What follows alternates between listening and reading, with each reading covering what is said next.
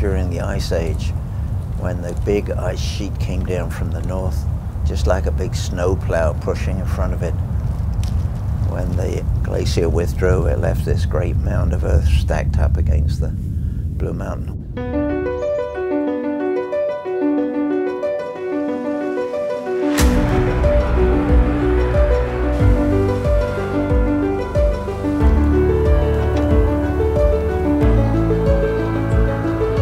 My first memories are of my father building the Blue Mountain Lodge. The conditions at the resort were very primitive. We did not have the lifts, grooming, and snowmaking that we have today. We get out of these at midnight. There's 4 guys getting into these. So these old honeys, they've got a pretty full night. Technology and snowmaking was changing. We're running 10 times as many guns as we were 20 years ago, and we happen to be doing it with the same number of people. Well, Dr. Doug was the founder of the Canadian Ski Patrol system. Being a ski patrol is something that I've always wanted to do.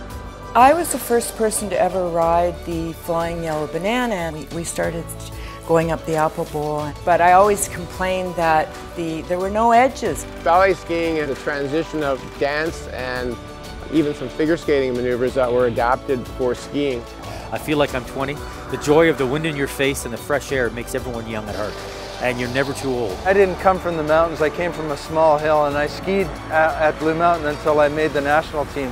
And I was named a prospect to the Canadian team, and it just so happened that there were enough spots that I could go to Sochi as well. If I were to do the Olympics, it would be like a dream. Anywhere there's snow, I'm happy. Telemark's my other half of my life. This is my year this year. Yep, this is your year. It's all I ever wanted to do, and I'm still doing it, and I can't believe it. So I eat and sleep and roll in the snow. Especially up here in Collingwood at Blue Mountain, it's just everybody knows everyone, and it's such a great time. Every time I strap in, there's a memory associated with it. For me, to build a career out of the stuff on the ground. You get to go really fast and be free.